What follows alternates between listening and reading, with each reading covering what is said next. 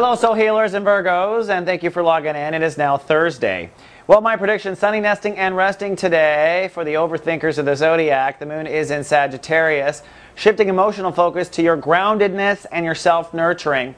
Now, the moon is the ruling planet, so our emotions tend to run away from us today. They have a lot more weight than usual. So this could really light cast in two directions. It could go to the dark side of the moon, where if you don't have enough nurturing or you're not grounded or there's politics at home, could make you really mopey, really sad, really cranky, etc. Or it could go to the light side of the moon, where you invest in your nurturing, you feel super good, that bath never felt better. It's really up to you and what direction you intend to point your emotions. And remember, we do manage our emotions. It's up to us to tell our emotions where we want to go. Emotions are information and how our spirit feels about certain things. But after we get the message, from that point, it is your choice. Today, the best thing to do for you is to nurture yourself, even if it's as simple as giving yourself your favorite ice cream at the end of the day for a job well done. Now, zip into the sun. We're in chapter 1 of Sun in Cancer. And don't forget, there's going to be breakdown, Virgo, somewhere in your society and social life in the next 6 days.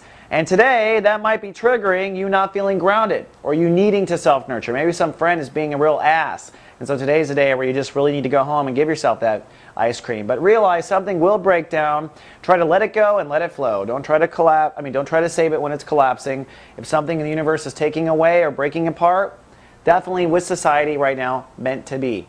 And Jupiter's putting a whole heck of a lot of pressure on Virgos when it comes to trust.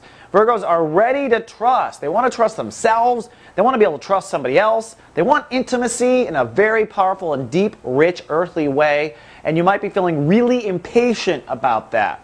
And you might be applying or projecting that desire for trust onto the friend. So the friend lets you down, but then you just want to tantrum because why can't you trust anybody? All I'm saying is separate the issues. There's the social life issue. There's the emotion needing to self-nurture. And there's Jupiter saying you need more trust anyway. So all three are working together. Again, it's up to you on where that grows.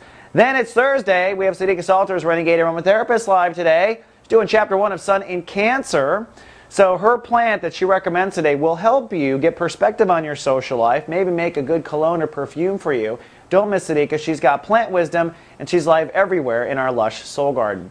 All right, Virgo, that's all I have for Thursday. Tomorrow I'm back with your weekend forecast and details on that nasty lunar eclipse in Capricorn. So you don't want to miss it. Until tomorrow, live, love, be.